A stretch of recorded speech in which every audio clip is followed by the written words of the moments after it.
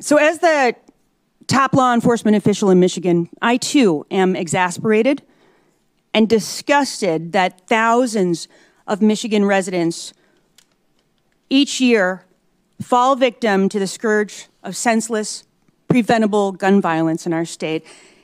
And I won't review all the numbers with you. I know you already have them.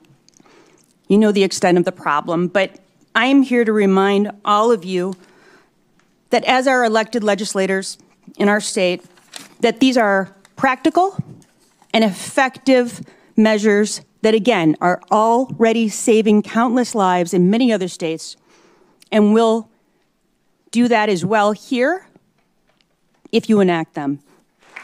To those who say that you should not enact these laws because they will only save some gun violence victims and not all gun violence victims, I say this: how dare you?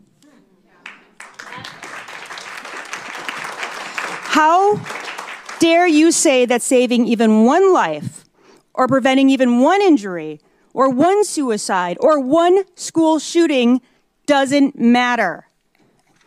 So I say this to all of the senators in this room. You and I all have something in common, and it's this: your constituents are my constituents. And so on behalf of every man, woman, child, person in this state that I was sworn to protect, and on behalf of the safety and security of the public, and on behalf of the Michigan Department of Attorney General, I ask you at long last to act quickly, and to provide to those of us in law enforcement with the tools that we so desperately need to better protect the good people of this great state.